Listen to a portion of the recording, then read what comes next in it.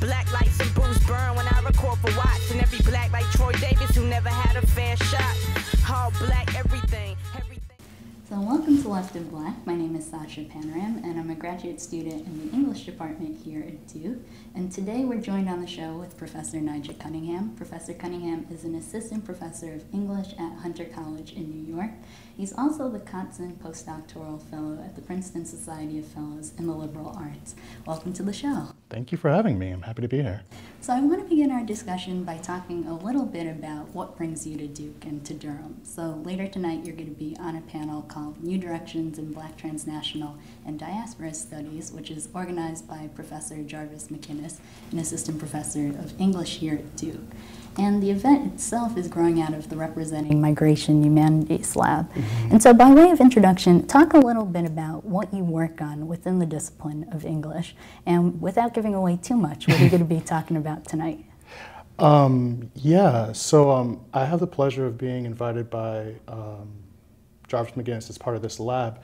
And I think what comes to mind about what I'm presenting right now is how much is informed by questions of intellectual friendship, in the sense of what times and moments do we encounter people that pull us in different directions. I find it kind of fitting that somebody who's been an interlocutor over a long period of time and meeting other people who have been interlocutors with me without knowing have allowed me to come here and just think out loud, right? I started with this question about intellectual friendship precisely because I think that's something that falls away from how we understand our intellectual histories. Those kinds of unverifiable, more informal attachments, passions, and desires that we may exchange amongst each other, that I'm trying to think about in regards to how we understand political time. So Waiting for Happiness is the title of my talk today, and it's making an allusion to a Maurice Condé novel named Harry Makanon, and Abderrahmane Sissako's film Harry Makanon from 2002, I believe, as well. But this idea of waiting for happiness is not only just a kind of gesture towards patience or even towards a certain kind of failure or lack of happiness, but I'm really thinking about the waiting as a space upon which we attend to each other. Right? So again, starting with intellectual friendship, maybe the very ways that we attend to each other, wait on each other, wait with each other, provide the very grounds for how we as scholars come to even define ourselves and create our own intellectual biographies. Of course, my project is less so about intellectual histories and intellectual lives, more so about the kinds of ways that people carve out life chances or even grapple with the non-arrival of their own expected futures within spaces that otherwise would be named as waiting, inactive. And what kind of languages do we have? What kind of conceptual frameworks are available to try to attend to give account of what happens in the space of waiting? I mean, in a way, we've all been born into someone else's waiting. And I am interested in maybe getting a language that could get after that thickness of time that informs our own positions within these diasporic histories. I mean, this is my own biographical understanding of myself. How do I make a sense of the time of waiting that I was born into, right? Somebody else's failure is actually constitutive of my own possibilities of imagining a future. So I'm riffing off right now. I don't want to give too much, but that's where I'm at. You sort of walked into my second question, which was to ask you to speak out loud about time and temporality in your work. Partly because I want to say that it's like ongoing temporalities or unfinished temporalities. Very much like, as you point out in the way you name your work, the non-arrival of Black freedom or waiting for happiness, notes on delay. And I'm really curious about sort of why thinking about belatedness and postponement and even anticipation, why that's productive for the work that you do. I do have to say that when I read your work, and this is a sense I get, so neither a critique nor a compliment, just a sense of ability. But there's a way that when I'm encountering your work, it's as if I'm late to the game. Part of that, I mean that two ways. One in the sense that I'm entering an ongoing conversation that I'm trying to catch up to. Yeah. And you could say that of any scholarly work in a certain sense.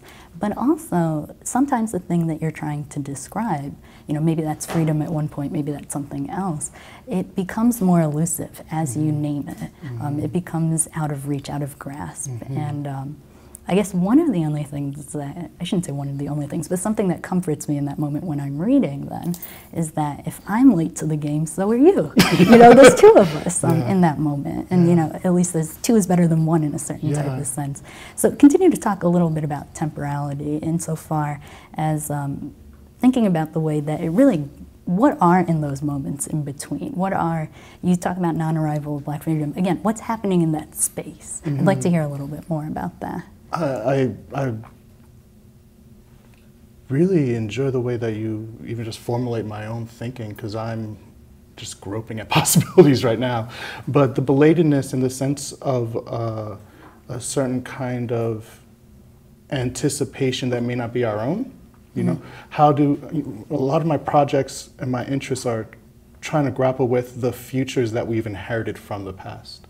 Another way to even think about that is how we're born into traditions that are already unfolding before we arrived. And the kind of elusiveness that you are pointing towards, as well as that belatedness, is my own attempt at, on the one hand, responding to a certain kind of hubris that I myself have about the present. You know, that it's as if, you know, the time I was born into has to be the time of political. It is as if the time that we're born into, the present, has to be the occasion for the realization of all these hopes and dreams that came before us. Right? So I'm myself grappling with my own location within projects that existed well before I came into the scene, and for futures that I may never see, right? And how can that be the grounds for my critical practice? You know, this unstable, rickety ground, in the sense that instead of trying to narrate my own historical position as the time when freedom must arrive, or even narrate it as the time when all possibilities have been foreclosed, I'm interested in the kind of ways in which non-arrival is not marking a failure, nor is it, I'm interested in the way that non-arrival is not marking a failure, but rather becomes a space where we find these recursive repetitions of possibility and potentials and overlapping temporalities that inform my everyday life. I'm interested not only in just non-arrival, but how thinking about non-arrival may signify or allow us to come into contact with what I'm calling a haunting refrain. The ways in which the past futures that have informed our present, you know, echo inside of our own sensibilities, and how we might be haunted by those possibilities, but in the very way that we address them, we transform those as well. I mean, a refrain is a really fascinating poetic device, right? It's a repetition, but in the repetition, it transforms the original. Right. Too, right? It's a signification almost, like it goes back to the return that changes. Refrain, yeah. I need to quote you on that, thank you. Well, I want to talk a little bit more about the non-arrival of Black freedom, that particular article that you have out in Women in Performance. So it was an issue that was edited by Dr. Nicholas Oscar Sparks and Dr. Sampade Aranke on the occasion of 20 years of scenes of subjection. And I love the way that you open it, sort of the way that you talk about how you were touched by scenes. And there's a way that you had encountered scenes of subjection in Sadiya Hartman's work, even before formally being introduced to the text itself. And you use this phrase, living with. Living with, you say, like, this is the dizzying experience of living with scenes, or this is the generative experience of living with scenes. And I was thinking about that phrase, living with, very recently, because just a couple of weeks ago, I watched this talk that Professor Elizabeth Alexander gave, and it was called Why I Write, and it was given on the occasion of a literary reception prize. And in it, she talks about this moment when 3 of her mentors pass away, her literary mentors. So Gloria Naylor, Michael S. Harper, Derek Walcott. people who not only introduced her to the Black literary tradition, but also made real for her her space in that place. As a 19, 20-year-old young woman who's coming into her own voice, very much affirmed her presence.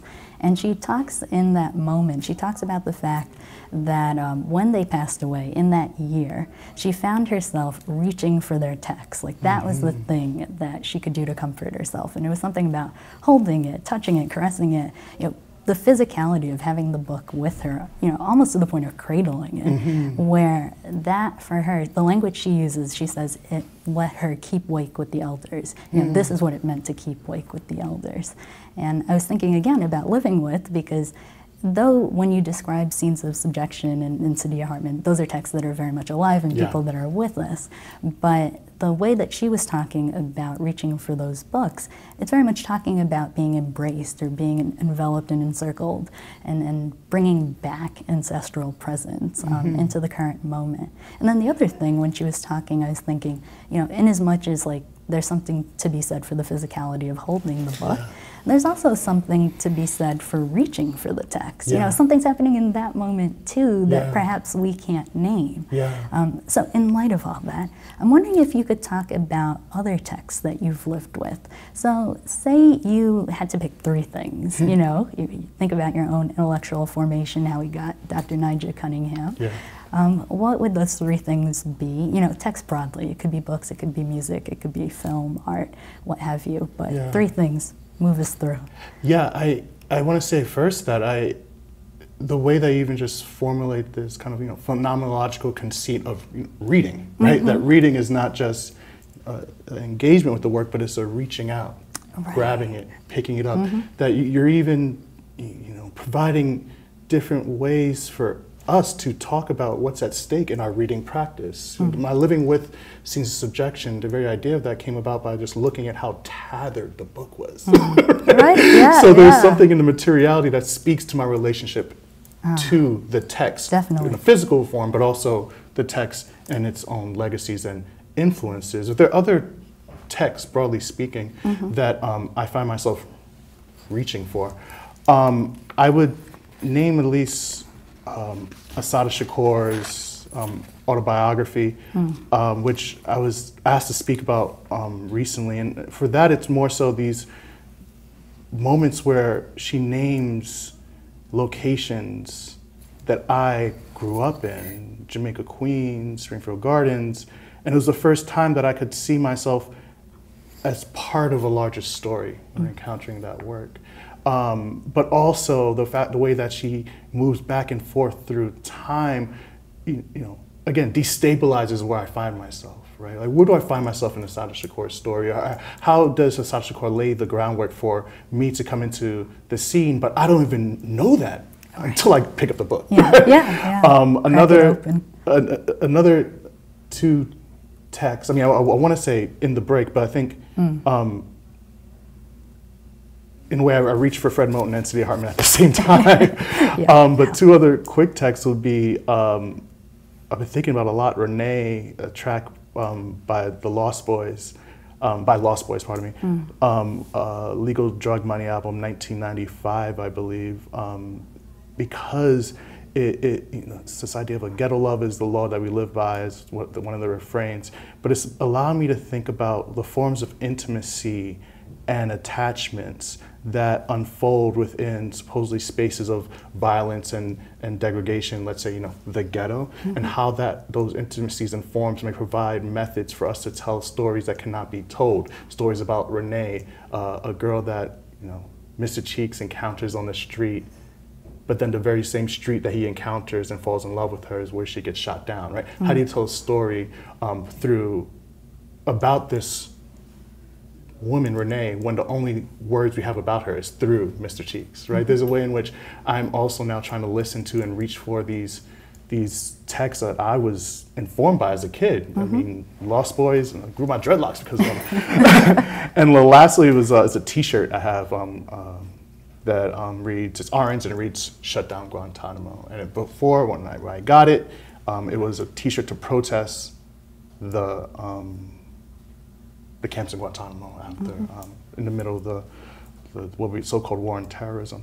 And the fact that the t-shirt no longer holds together, for me, captures, or at least approximates, the unimaginable temporal experience of that ongoing confinement, right? How is the history of our present could be told through the tattering of that t-shirt?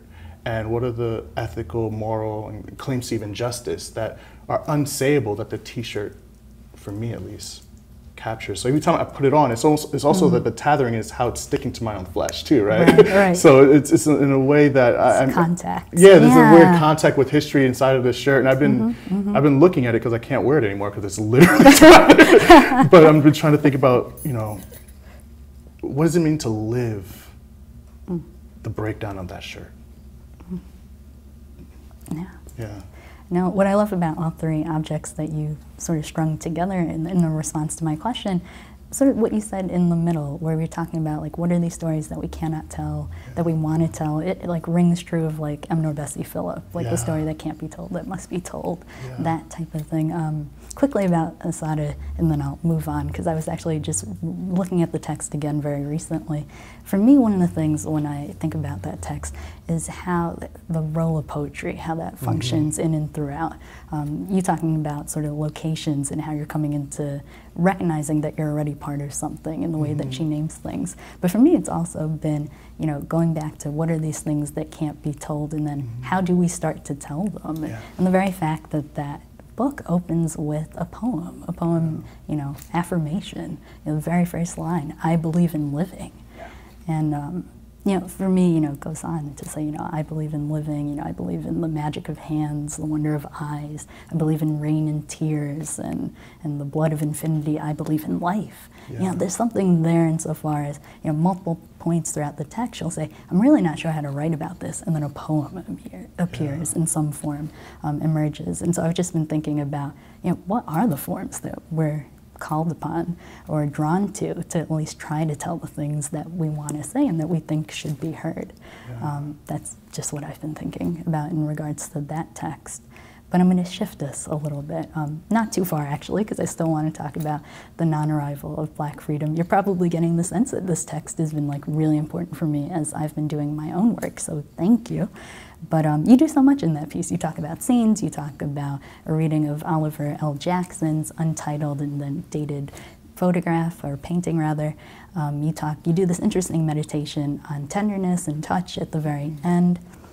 And what I'd like to do actually in talking about this particular article is to not talk about something in the article proper per se, but to read you a footnote that you wrote and then ask you to respond to it. And I'll sort of explain after I read it why I'd like you to hear it.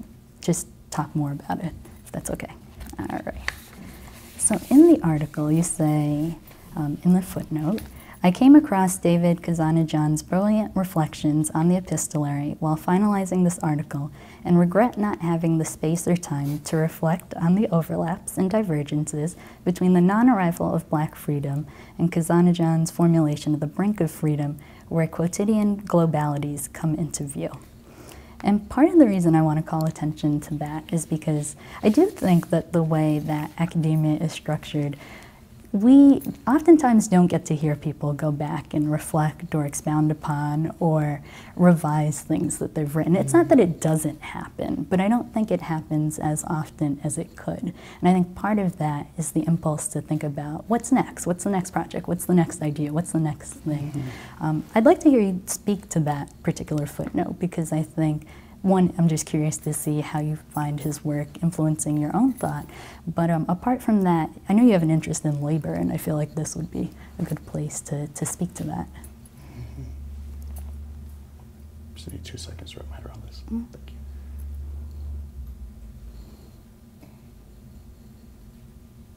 Yeah, I'm surprised that you picked up on that footnote.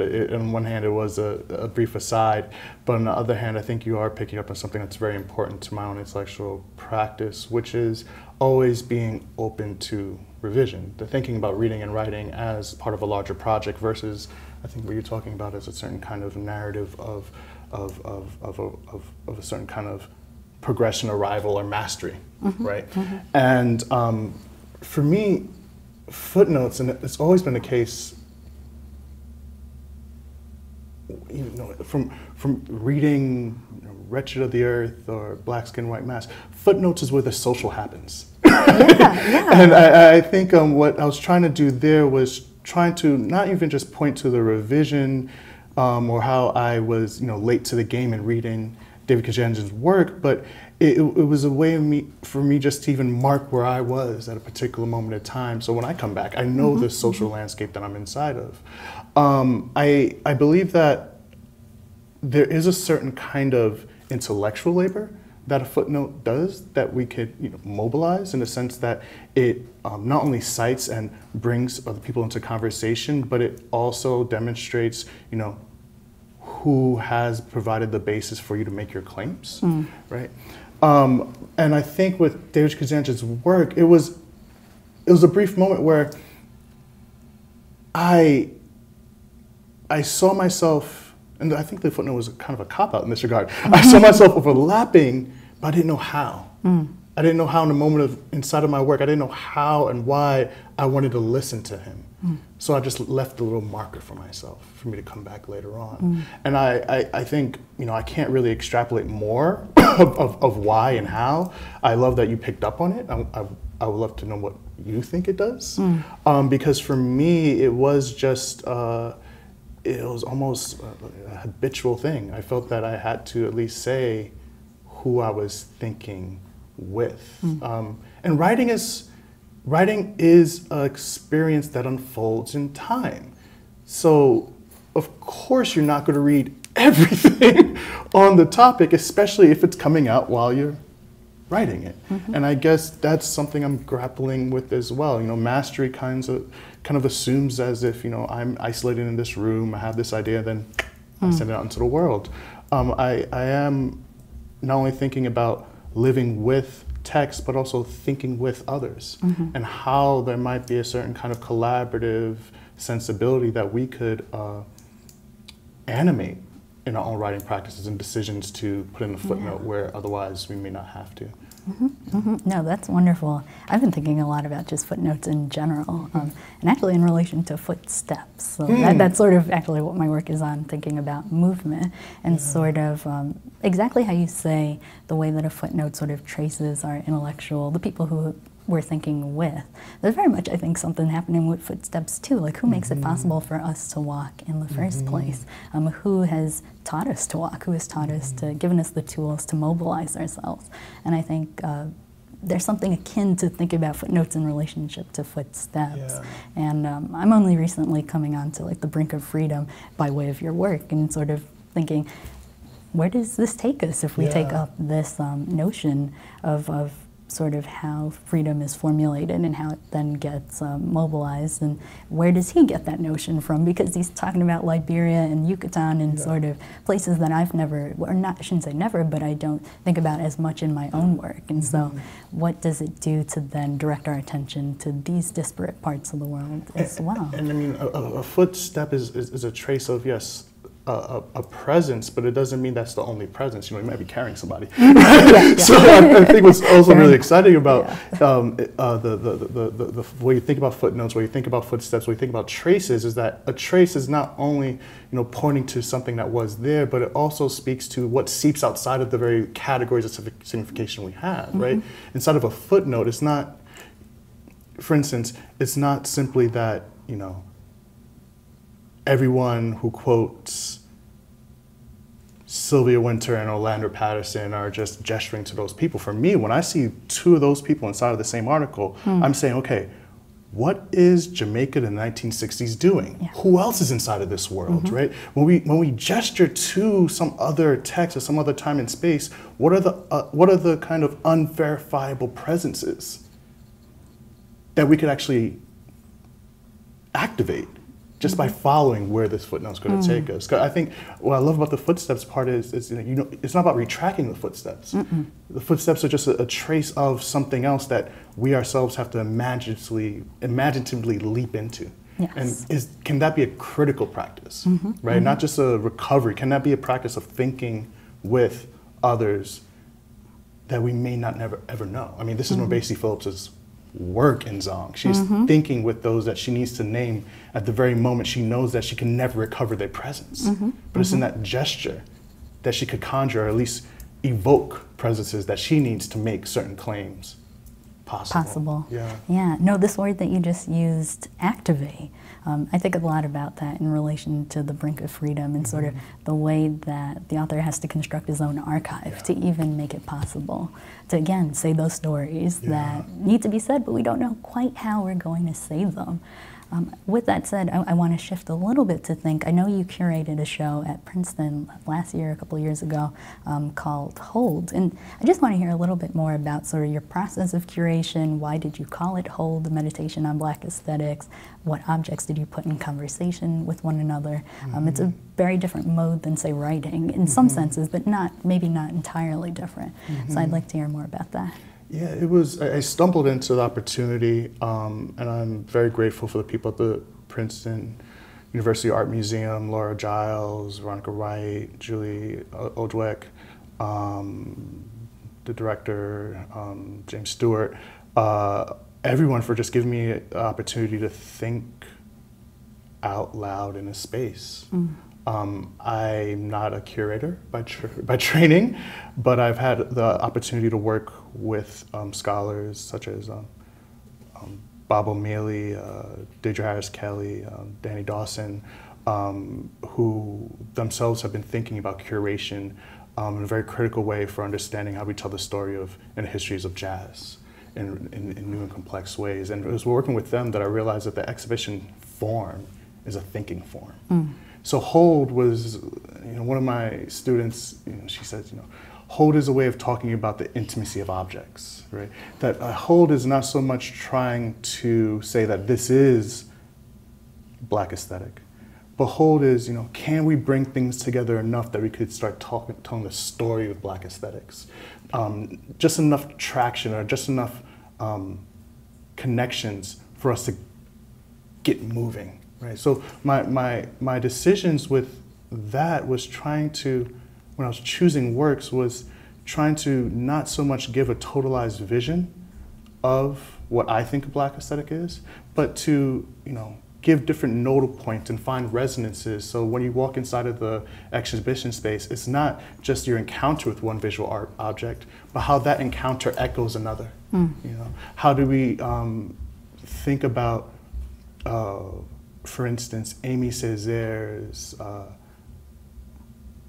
aesthetic, pardon me. How do we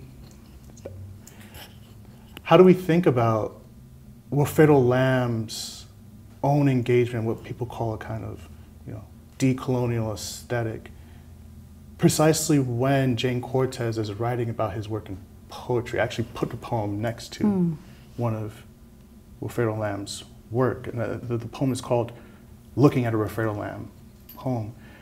And it's by putting those two objects together that I was hoping to just create a resonance or a space for us to see differently and read differently.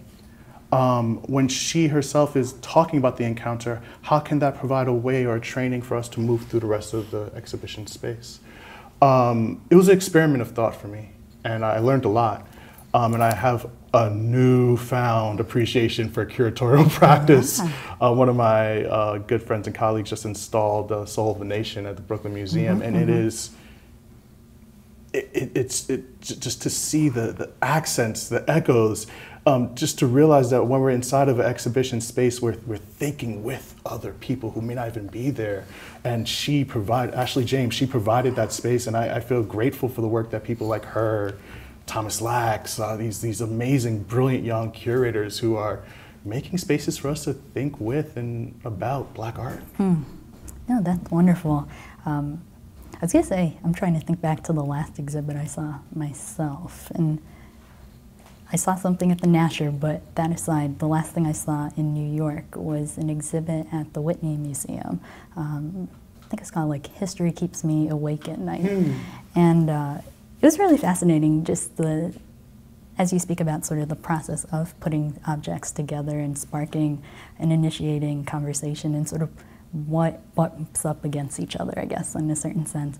But I was also thinking as I was moving through that particular exhibit, thinking about the way that museums, on the one hand, offer us a space to think with and do exactly what you're saying, but then also it can sanitize history in a certain type of way. And so for me, thinking about that particular exhibit and sort of, there's a way that what I appreciated about it was sort of moving through it and being able to construct my own narrative about how these objects are coming together, and then seeing how that resides, you know, over and against, say, the curatorial statement that's right next to. And so, and sort of what happens after you leave the museum too. Like, I was familiar with that artist, like more of his art pieces and not necessarily his writing, but it made me go back to like Close to the Knives and be like, okay, let's talk about this text. What is it doing in relation to, say, the things that I just saw? And so I'm always curious, again, going back to movement, how do we move through these spaces, and then where do we go when we're done? And I mean, the show's David Winorowicz's show, and what's incredible about David Winorowicz's show is that it's in the Whitney, but his writing, his experiences was emerging out of a west side of Manhattan that is not the west side of the Whitney's in, right? That's So you're inside this like Whitney space, and it's like, wait a second, where am I? Where am I? Literally, where am I? And there's an exhibition in Houston right now called Walls Turned Sideways Are Bridges, which is about prisons and museums, and the curator, she's also interested in, you know, how does the institutionality of museums delimit what can and cannot be said or even curated inside those spaces, but what kind of practices, curatorial practices, might intervene in the museum, and not just, you know, the museum without walls, transcending the walls and creating this democratic vision of all these images together. No, by actually saying that, you know, what's at stake in putting objects together is pushing at the limits of what's sayable. It's a question about justice, and that maybe by coming inside the museum space, we're trying to push these institutions to realize a world that they're not even ready for, right? But we're doing that work by thinking and moving through and, you know, telling different stories and sitting here and talking about David Winowicz. So last question. A couple things I want to pull together. So you figure out how you want to speak about which one. So one, I want to hear you talk about Sylvia Wynter and the work that you've done around her. But two, I'm also thinking about, you talk a lot about sociopoetics of death in your work. And I want to know, what about that space for you? And I suppose you've talked about this throughout our conversation, but what about death as such a productive space, a critical space of thought, a place where this non-arrival, where this temporality can unfold, and you know, not to say that we're like romanticizing death and making it or anything like that, but sort of thinking about the way that perhaps you can put it in conversation with Wynter or not. No, I think one text that I will reach to right now, just to continue that metaphor, would be Diana Fuss's small monograph on elegies. I think it's called, if I'm not mistaken, Dying Modern, I believe. And there she's making an argument about reading elegies to track the cultural and historical transformation of ideas of death. So when I'm talking about the sociopoetics of death and dying, I think, you know, I want to underline the poetics part of it. So literally thinking about elegy and what do elegies do in different moments in time. In the New World Quarterly issue, this is a Caribbean journal that emerged during the moments of decolonization. I think in an issue in 1965, there's a poem dedicated to Malcolm X by Sylvia Wynter. And for me, reading her elegy dedicated to Malcolm X, which is not inside of Elegies on the Life or Death of Malcolm X, which is a collection that was put out in Broadside Press in 1965. By encountering that work and thinking about, you know, what is the form of compensation that she is holding out for, and realizing how poetry, the elegy form itself, not just simply tries to get over loss, but also recodes death.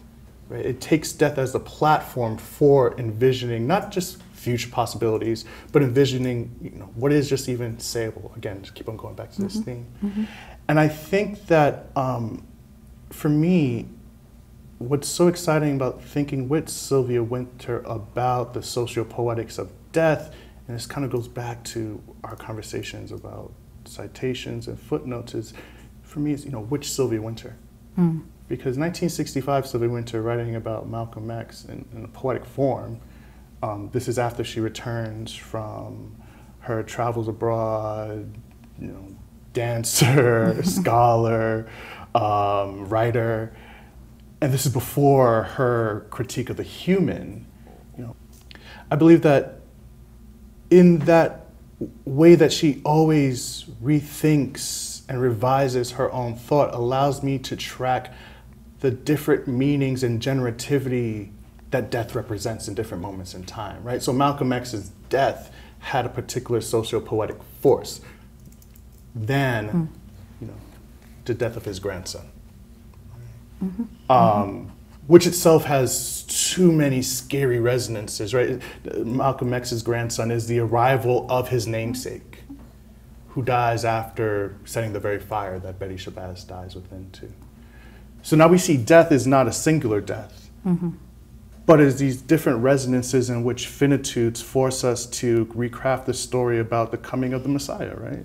How can the second coming of Malcolm X, what a lot of Black radicals are holding out for, its realization has come and gone as an ongoing story of death, but death is never the same in each moment, right? Now, what you're picking up on about force, it's making me think a lot about what Soyika Diggs-Colbert writes about, the difference between being bound by death and such that the person can't necessarily grow or there's no space for an advancement versus living with death. And, again, same type of work that, say, Sharon Holland or Carla Holloway is doing with Passed On or Raising the Dead. The force aspect of that, there is something that compels us. It could be forward or backwards, I suppose, in a certain type of way as well. But no, thank you for sort of speaking to that, because I was just curious to see, as you say, the poetics also plays a really big part insofar as thinking about what it means for you, how you write about the work that you write about. Just the form that it takes itself. You're pushing me to go back and read these poems. I think something's happening on the form and one of the ways I think about death, so thank you. Thanks. So we've been joined today by Professor Nijah Cunningham. Professor Cunningham is an assistant professor of English at Hunter College in New York. He's also the Cotsen Postdoctoral Fellow at the Princeton Society of Fellows in the Liberal Arts. Thanks for speaking with me today. It was a pleasure. Thank you for having me. Black lights and booze burn when I record for